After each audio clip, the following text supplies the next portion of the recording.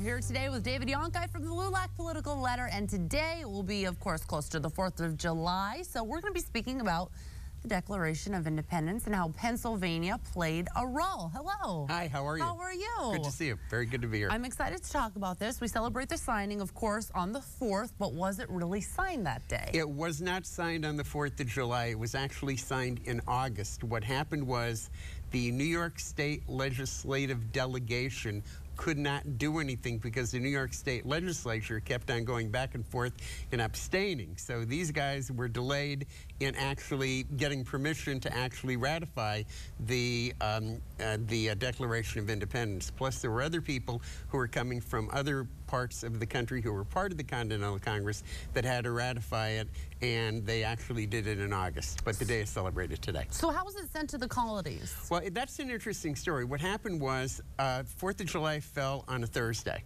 in 1776. And Thomas Jefferson, John Adams, and Benjamin Franklin went to a print shop in Philadelphia. It was called Dunlap Printery.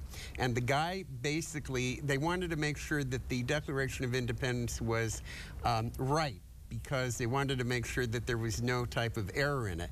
And back then, you had to actually take each character of a letter and actually set it in print. And then that's how you did it. The Declaration of Independence had 1,347 words in it. Oh my goodness. So it was a laborious process, but Mr. Dunlap actually got that done, and by Saturday, July 6th, it was in parts of the country. But the thing is, there were less than 50 of them that were made. Wow. Yeah. So is it true that a Pennsylvanian refused to sign it? Right. The Pennsylvanian who refused to sign the Declaration of Independence was Mr. Dickinson, okay, and John Dickinson. And the reason why he did it was because he felt that the country was not prepared to go to war. He felt that the military was not prepared to handle such a big undertaking. He also felt that the colonies had philosophical differences and felt that at some point, if these philosophical differences weren't explained or weren't processed, then there might be a civil war. And of course, there was a civil war less than 80 years later because the colonies had a hang-up about slavery. The southern delegations wanted to keep it, the northern didn't.